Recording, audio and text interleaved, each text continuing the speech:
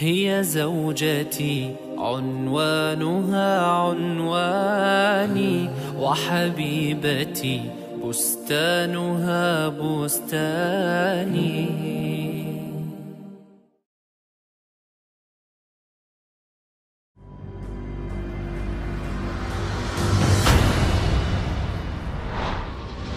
45% to 50% of marriages in the United States end with divorce, while the percent of divorce in Europe is about 35%. What are the reasons for divorce? Maybe the difference in opinions, the lack of psychological and emotional harmony, the harsh treatment from one side to the other. Many men lack the art of dealing with their ladies. 70% of women who were killed in the United States were murdered by their husbands or boyfriends. Before the messenger Muhammad, peace be upon him, was sent, the woman, the wife, was not really that much appreciated in different societies. Here, she was burned to death with her dead husband, and there she was locked in a grave. Even in the Arabic tribes where the messenger was sent, she was just inherited like any of his belongings. This is the society back then. This is how people used to think when the messenger Muhammad, peace be upon him, was sent.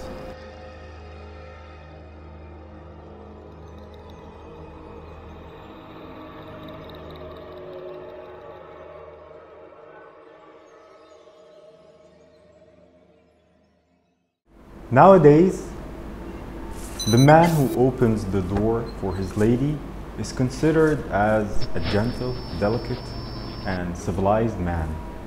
He's so much appreciated by the society and by everyone around him. Back then, 15 centuries ago, this was shameful. It was shameful to respect your wife. It shows that you're not a man. Back then, Prophet Muhammad, peace be upon him, used to lean down on the ground and put his knees for his wife to step on and get on the horse. Imagine, he's decades, centuries, what I say millenniums ahead in human civilization and respect to women and ladies' rights. 20% of pregnant women in the world are subject to violence from their husbands or relatives. 70% of them cannot run away because of their children or lack of income. This madness needs one thing. It needs the teachings of Muhammad. Sayyidah Aisha, the Prophet's wife, narrated that one time some of his companions played with the sticks in the masjid. And she wanted to watch, so he put his hands for her to lean her head on and watch. She said, I attended to keep watching for longer and longer, just to see when will he get bored, when will he get tired and remove his hand. And she said, actually, I lost the interest in watching and he was still there for me.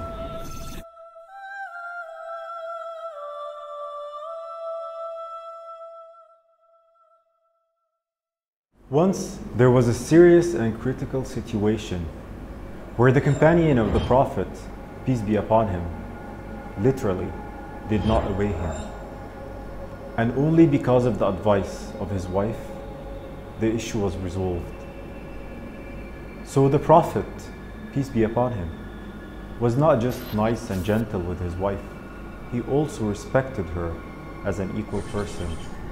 Prophet Muhammad said, anything you spend for the sake of Allah, you will get your reward for it, even if it was a morsel of bread you put in your wife's mouth.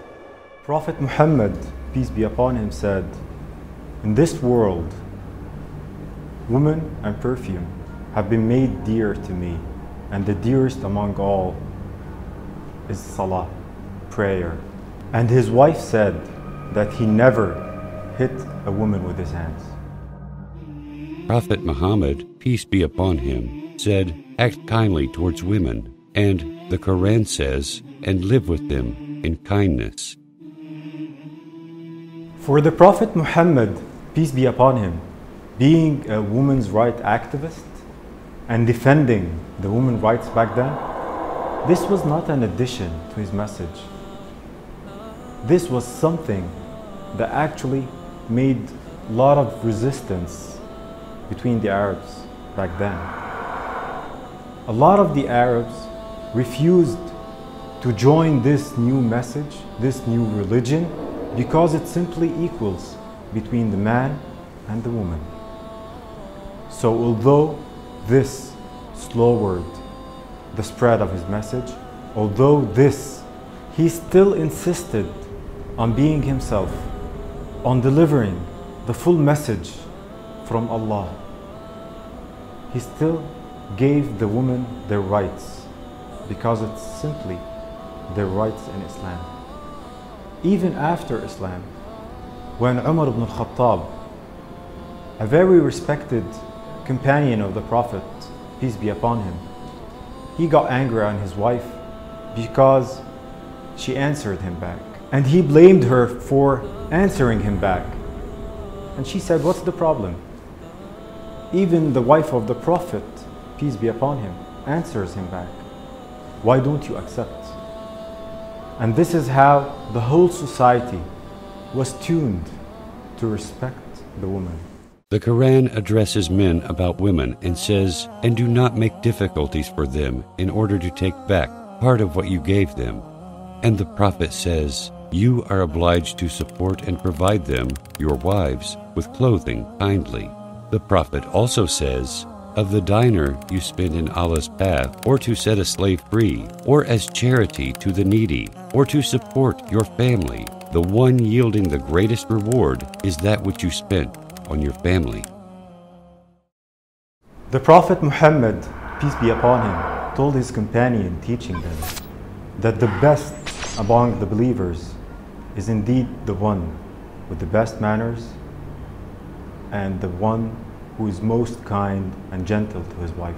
If you saw the Prophet in his home and then compared this to our homes in the 21st century in terms of treatment, interaction, you'll find a big difference. The Prophet, peace be upon him, used to fix his sandals, used to sew his cloth, and used to help his wife in the normal and daily home activities. Who does this nowadays? Prophet Muhammad said, fear Allah in respect of women. You took them with the permission from Allah. He also said to his companions, indeed, women are the counterparts of men. Only a noble person would be kind to them, and only a mean person would insult them. Let's imagine a man, a leader, with his army, and then he would ask this army to go ahead and would take his wife and ask her to race, and actually she will win. Then years later, the same man, the same leader, with his army and his wife, and he will ask the army to lead ahead and would race again, but this time he will win. And then he will tease her, laughing and saying, now we're even. This is the Prophet, peace be upon him, with his wife. And back home, in privacy, he would praise his wife. He would pamper her and spoil her, call her with the beloved nickname, and he would tell her how much she's pretty and her beautiful features. This is the Prophet, peace be upon him. Prophet Muhammad said, the best of you are those who behave best to their wives. One of the best orders given by Prophet Muhammad, peace be upon him, was to one of his companions. And this is not to enter the house at night, coming back from a long trip, without letting your wife know. This is just to give her a chance to take care of herself, comb her hair, and to see her in a way she wants to be seen in. And during the day, Prophet Muhammad, peace be upon him, would never enter the house before knocking the door and letting his wife know that he's entering. And the first thing he would do was to use the siwak, which is basically to brush his teeth. He wants always to be smelled properly and nice for his wife. When the Prophet was asked, "Whom do you love the most?" he said, "Aisha."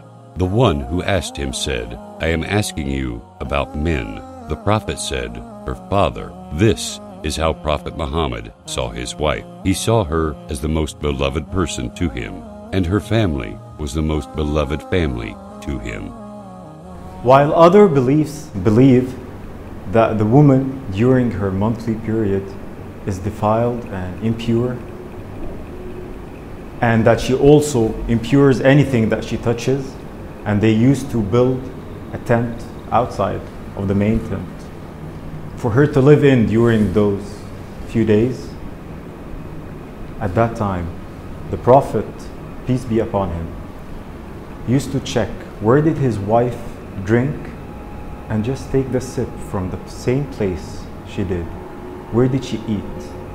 And he will follow her lips and eat from the same place. He would comb her hair. He would make her feel that she is more beloved and wanted at this critical and sensitive part of the month for her. When the Prophet Muhammad was asked about the right of the wife, he said, "Feed her when you get food, give her clothes to wear when you wear clothes, refrain from abusing her, and do not separate from your wife, except within the house." Among all the teachings of the Prophet Muhammad, peace be upon him, before dying, he chose to stress on two things.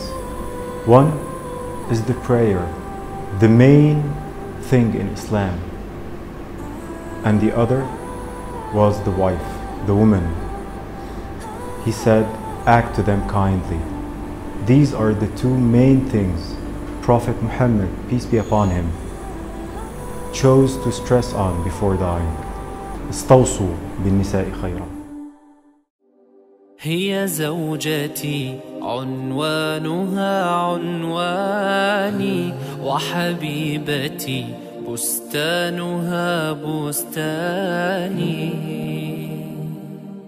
ورفيقة العمر الذي أيامه في بيتها أزكى من الريحان هي أم أبنائي وروضة مهجتي وشريكتي في الفرح والأحزان هي من إذا مل الفؤاد رأيتها زهرا جديدا يانع الألوان